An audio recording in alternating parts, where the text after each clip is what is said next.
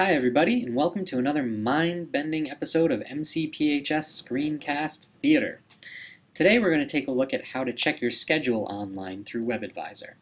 This one's pretty simple, but it's sometimes the simplest of things that are the most important. So listen up and let's get started.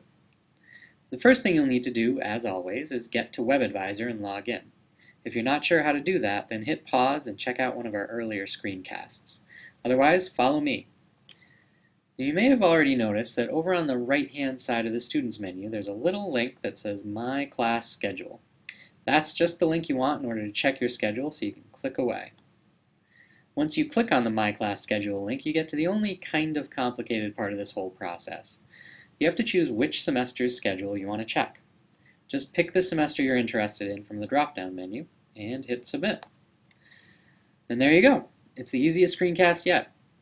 When you do get to the schedule page, you can see all the different classes that you're registered for in that semester, along with the days, times, and locations of the class meetings in the Meeting Information column, and even how many credits each class is worth.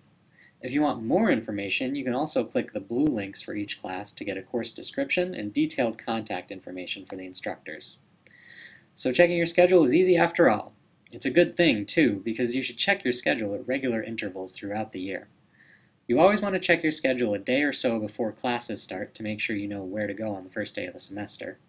You should also be sure to look at your schedule for the upcoming semester at the beginning of the pre-registration period. That way you can check it against your program evaluation to see that you've been batch registered for the right classes. And if you're not registered for the right classes, you'll have plenty of time to meet with an advisor during pre-registration to fix things up. Well, that just about does it for this episode. Stay tuned for more helpful screencasts to come. But until then, stay classy, MCPHS.